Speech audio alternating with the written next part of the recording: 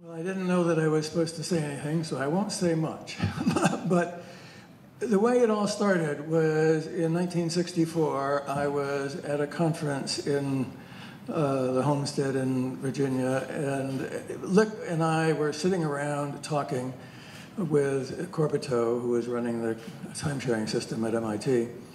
And Lick was talking about what do we need next, and I was very interested in that. And so he was saying, well, we need a network to tie the machines together. We need some way to have them communicate. And I had seen many problems of this kind already by trying to share information that I had put on the TX2, like the huge photo library, that Minsky wanted down at MIT, but we were totally incompatible. And I had to build and buy an IBM tape drive and to tie it to the TX2 to write a tape for him, and write the programs to try and figure out how to convert it to IBM tape. It was not fun. And it took a long time to get the data to him. But now that problem has totally changed. Now it happens instantly all the time. We have two big problems ahead of us that I really worry about and want to just mention briefly, and that is we know now a lot more about quality of service and that we could improve it dramatically on the internet, and we should be doing that, but we're not. We're not really undertaking that issue very seriously, and we could. It will take some small changes to the network, but they're going on all the time.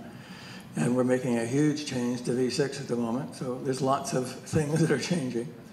And we also need to pay a lot more attention to security, because I believe the network should be doing the security work, not the computers. The computers are totally vulnerable and will always be that way. We're losing the game there. They're getting bugs, they're finding bugs faster than we fix them. Whereas in the network, we see all the traffic and all the bots and all the denial of service traffic, and everything is there.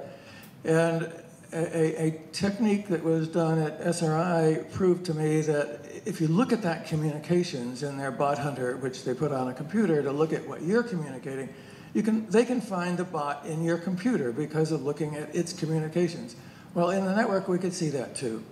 We could find all the bots and all the bot communication. We could find the denial of service way before it hit anybody. We could do a lot better than we're doing, and we could add a lot more security to the network with some protocols that I've just put through the ITU and the TIA. So I just recommend that people start thinking about those two issues, because we don't have long on the security issue before it blows up. Thank you.